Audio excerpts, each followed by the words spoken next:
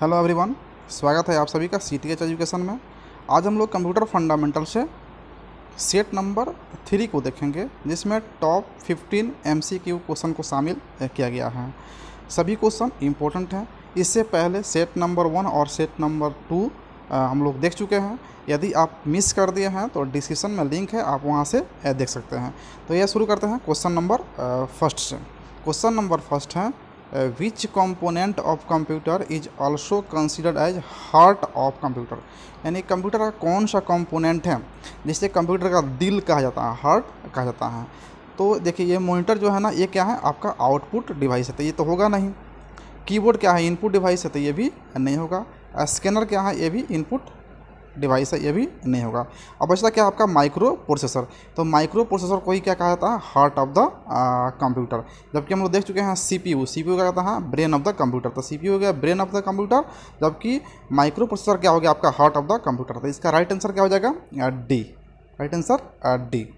Next question है, what is the full form of CMOS।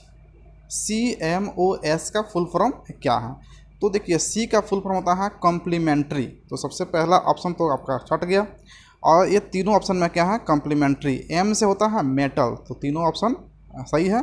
लेकिन वो यहाँ पे O है, तो O का मतलब होता है ऑक्साइड। तो ऑक्साइड देखिए, ये तो है ऑक्साइड, लेकिन यहाँ पे ऑक्सीजन, यहाँ पे ऑक्सीलेटर, ये कट गया। तो आपका राइट आंसर क्या हो गया, B। इसका फुल फॉर्म हो गया complementary metal oxide semi conductor. S से हो गया सेमी कंडक्टर। नेक्स्ट क्वेश्चन है, MPG is an file extension of which type of files. किस तरह के फाइल का एक्सटेंशन है MPG। तो MPG का जब फुल फॉर्म हम लोग देखते हैं, तो MPG का होता है moving picture group. Moving picture group कहाँ आता है, कोई पिक्चर जब मूव करता है तो वो वीडियो बन जाता है। इसका राइट आंसर क्या हो जाएगा, C, वीडियो। नेक्स्ट क्वेश्चन है, where BIOS is stored. BIOS, BIOS का फुल फॉर्म होता है basic input output system. Basic input output system. अब ये पूछा जा रहा है कि ये स्टोर्ड कहाँ रहता है, तो इसका राइट आंसर हो जाएगा C, flash memory chip. Flash memory chip में जो है ना, ये स्टोर्ड होता है। नेक्स्ट क्वेश्चन है, BIOS is use for. BIOS किस लिए यूज होता है। तो ऑप्शन देखेंगे, ऑपरेटिंग सिस्टम इंफॉर्मेशन और नेटवर्क, नहीं, ये नहीं होता है। Loading operating system. Operating system जब लोड होता है तो उसी प्रोसेस को क्या कहता है, BIOS, basic input output system. उस समय क्या करता है कि आपका कंप्यूटर जो है ना, वो जितने भी आपके सॉफ्टवेयर हैं रोम में, उसको रैम में ले जाता है वर्क करने के लिए। तो उस समय कहता है ऑपरेटिंग सिस्टम को क्या कहता है, लोड करता है। तो इसका राइट आंसर हो जाएगा क्या, B। और देखिए, इट हेल्प इन रूटीन, ये तो होगा नहीं। और it take input from keyboard, तो ये भी नहीं होगा। तो इसका राइट आंसर क्या हो जाएगा, B। नेक्स्ट क्वेश्चन है, 1 megabyte is equal to. 1 megabyte इसके इक्वल है, वो देखेंगे। देखिए, यहाँ पे जब मेगा होता है, मेगा की बात की जा रही है, और यह होता है किलो। तो किलो का मतलब हो गया 1024। यहाँ पे कंप्यूटर में ऐसे तो 1000 हम लोग लेते हैं, लेकिन कंप्यूटर में जो है ना, 2 के पावर कंप्लीट करने के लिए 2 के पावर 10 क्या होता है, 1024 के बराबर। तो 1024 को हम लोग किलो कंसीडर करते हैं कंप्यूटर में। तो 1024 किलो को क्या कहते हैं, 1 मेगा कहते हैं। और यहाँ पे पूछा जा रहा है 1 मेगाबाइट। तो 1 मेगाबाइट क्या हो जाएगा, 1024 किलो बाइट। ये 1024 किलो का हो जाएगा, मेगा हो जाएगा, और बाइट तो 1024 किलोबाइट। 1 मेगा, देखिए 1 मेगा बराबर हो जाएगा 1024, और बाइट यहाँ भी है, बाइट यहाँ भी है। तो इसका राइट आंसर क्या हो जाएगा, B।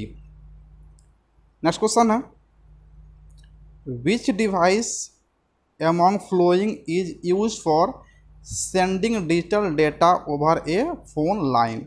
इनमें से किस डिवाइस को फोन लाइन पे डेटा को सेंड करने के लिए, ट्रांसमिट करने के लिए यूज किया जाता है, यही क्वेश्चन पूछा जा रहा है। तो देखिए, USB क्या होता है, आपका सेकेंडरी मेमोरी होता है, तो इससे तो डाटा सेंड नहीं कर सकते हैं। स्कैनर आपका इनपुट डिवाइस होता है, तो ये भी नहीं होगा। आपका प्रिंटर क्या होता है, आउटपुट डिवाइस होता है, ये भी नहीं होगा। तो बचता क्या है आपका, मोडेम। तो मोडेम इसका राइट आंसर हो जाएगा। मोडेम क्या होता है, मोडेम का फुल फॉर्म होता है मॉड्यूलेशन और डीमॉड्यूलेशन। मॉड्यूलेशन से MO लिया जाता है, और डी मॉड्यूलो से DEM लिया जाता है। तो दोनों को मिलाता है क्या बनता है, मोडेम। और ये क्या करता है कि डेटा को नेटवर्क पे सेंड करने का काम करता है। हम इसको हम लोग डिटेल्स में देख चुके हैं, यदि आप नहीं देखे हैं तो डिस्क्रिप्शन में लिंक डाल देंगे, आप वहाँ से देख सकते हैं। नेक्स्ट क्वेश्चन है Microsoft office is type of, Microsoft office किस प्रकार का है, ये पूछा जा रहा है क्वेश्चन में।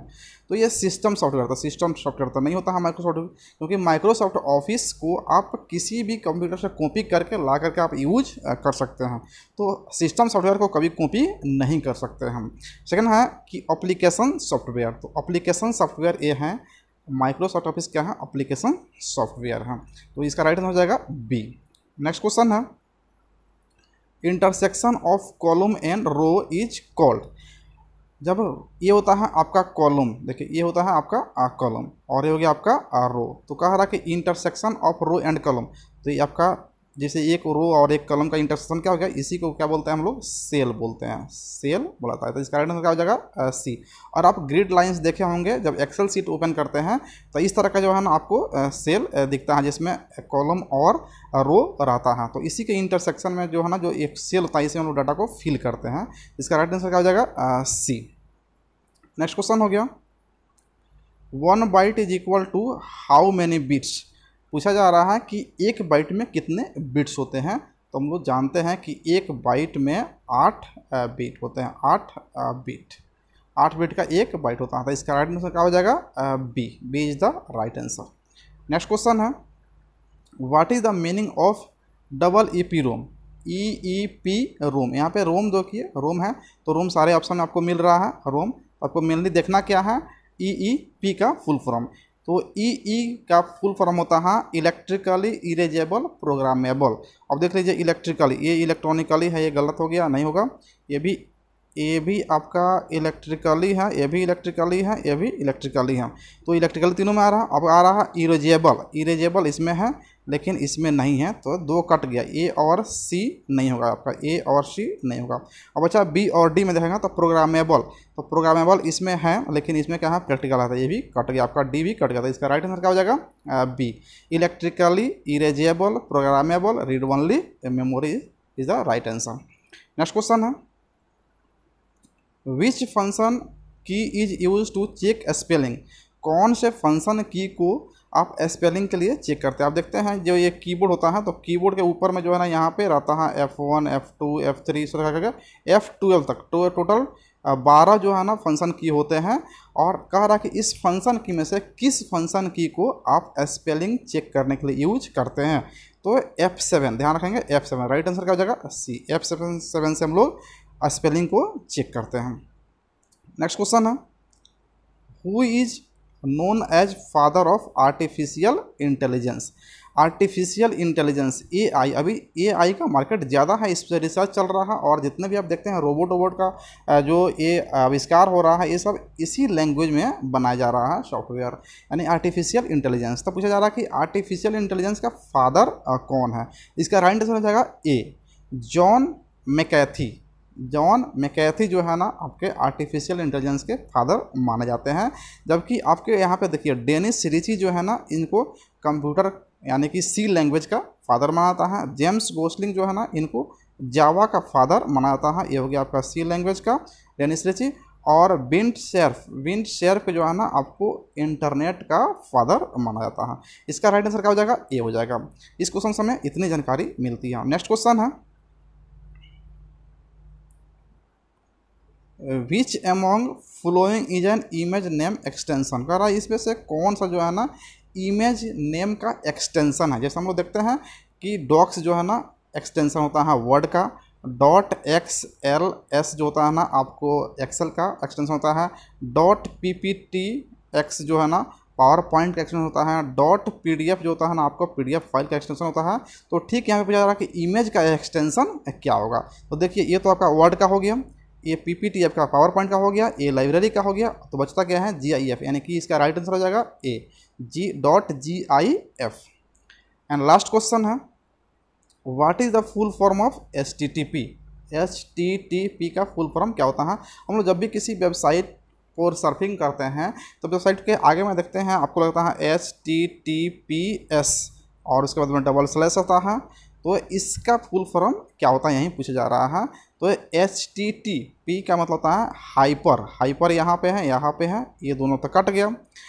टेक्स्ट यहाँ पे हो गया, ये तो ट्रांसफ़र होगा नहीं, तो ये भी कट गया, तो राइट आंसर क्या हो जाएगा इसका B, hyper text transfer protocol. और यहाँ पे कभी कभी आप देखते हैं कि HTTPS यहाँ पे है, और यहाँ पे देखते हैं HTTP। तो HTTP का जो है ना नेक्स्ट वर्जन है HTTPS। यहाँ पे क्या होता है S, यानी कि सिक्योर होता है। जब S लगा हुआ आप कोई भी वेबसाइट सर्च करते हैं और जहाँ पे S लगा हुआ तो समझिए कि वो वेबसाइट सिक्योर है, ज़्यादा सिक्योर है HTTP के रेस्पेक्ट में। तो ये आपका टॉप 15 क्वेश्चन हुआ कंप्यूटर फंडामेंटल से। उम्मीद है कि आपको वीडियो अच्छा लग रहा है। यदि अच्छा लग रहा है तो चैनल को सब्सक्राइब कर लें कि नेक्स्ट वीडियो जब भी आएगा तो आपको नोटिफिकेशन सबसे पहले मिल जाएगा। तो मिलते हैं नेक्स्ट वीडियो में, तब तक के लिए धन्यवाद अंत तक वीडियो देखने के लिए।